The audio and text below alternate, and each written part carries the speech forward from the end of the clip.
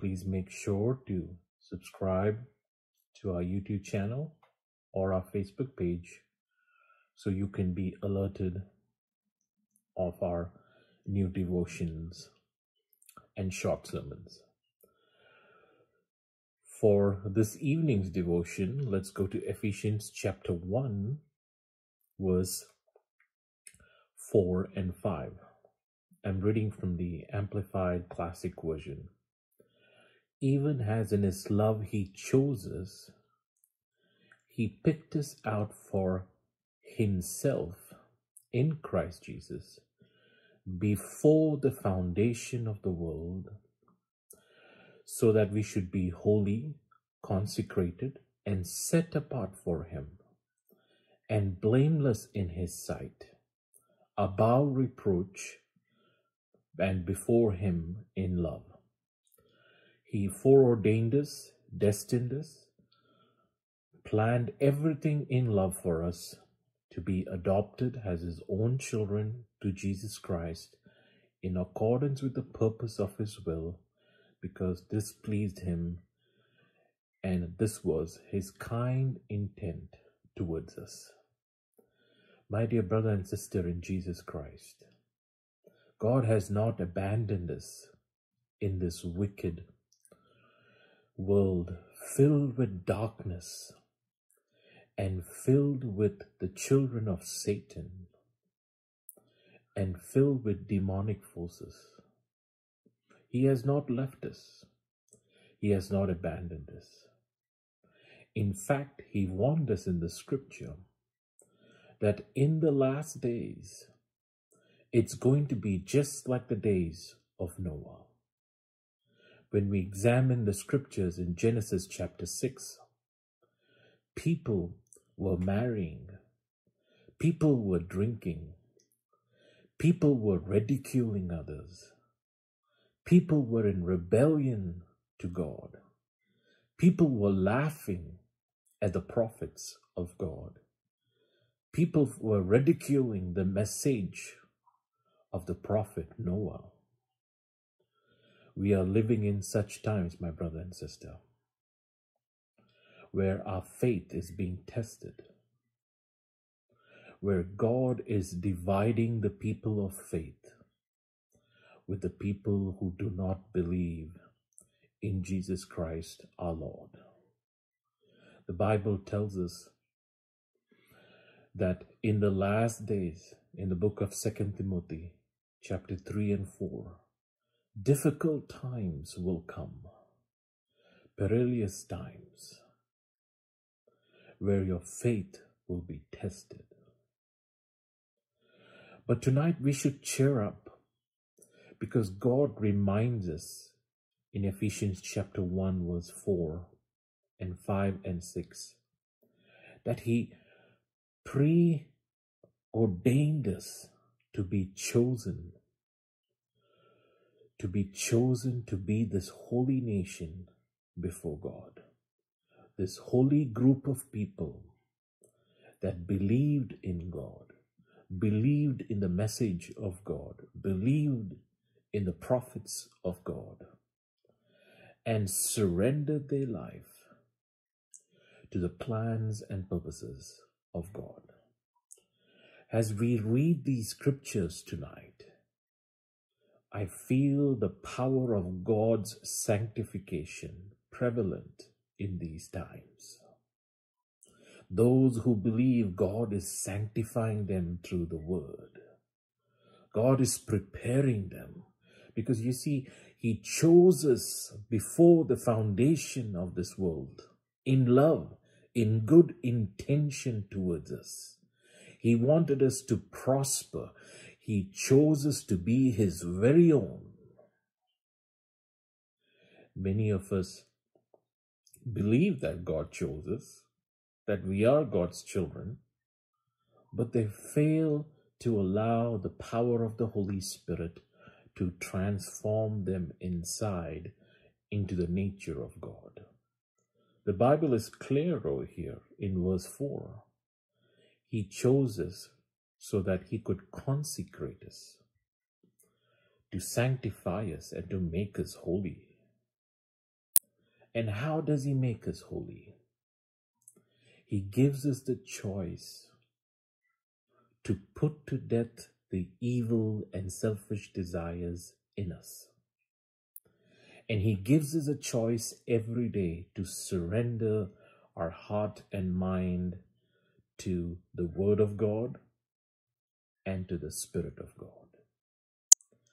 When we reject the Word of God and we have no time to read and meditate on the Word of God, allowing the Word of God to transform us on the inside, we are indirectly rejecting the sanctifying power of God. We are telling God that we don't want to be holy before Him. We don't want to be transformed into His image. We want to remain in our sinful state, loathing in our selfish desires, unclean desires. Colossians chapter 3 says, put to death those desires. If you really are Christians, if you really are the children of God, you will readily and willingly put to death those evil desires. The Bible tells us that in this present generation, there is a group of people that think they are righteous before God. They have their own definition of what darkness and light is. The Bible tells us that in their eyes, they are clean. Without giving up their sinful nature, without confessing, and without allowing the Word to teach them and tell them what darkness and light is, what life and death is, what sin and holiness is, it is impossible for man to be righteous before God. Therefore, let us take time to attend churches, to attend Bible studies. Let us take time to read and meditate on God's Word at home. Let us allow the Holy Spirit to speak to us. The Bible is very clear when it says, when Jesus Christ says, my sheep, I speak to my sheep. I know my own sheep, and my sheep can and will hear my voice. Are you the sheep of God tonight?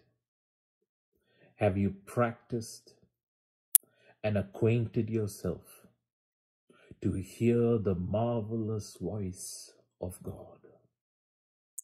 Sometimes people get lost with television and gossip and fellowship with friends and family. Sometimes they get lost in all these preachers preaching on TV or TBN or on God TV. And they forget to understand that God not only speaks through His servants, yes, He does, but He longs to speak to you personally. The book of Revelation says, behold, I knock at the door of your heart. You see, God is outside. He's outside the door of your church. He's outside the door of your ministry. He's outside. He's standing outside of the door of your heart, just like He stood outside of the door of this particular church. Because the people didn't want His word. The people like today and during the times of Noah didn't want His word, didn't want that sanctifying word. They wanted to assume what right and wrong is. They wanted to call darkness light. They wanted to call sin as holiness. The Bible warns us to not do that. It tells us, woe to him that calls darkness has light, and light has darkness. The Bible also warns us through Apostle Paul, where he writes, make sure that the light you claim to have in you is not darkness. The Bible is like a mirror to us. The Bible is powerful and active.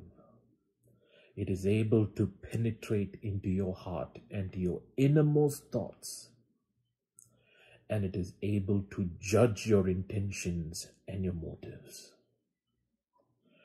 God is able to expose your sin. He is able to speak to you. He is able to uncover all your secrets, all your questions, and all your thoughts. And He's able to judge you right there through His word.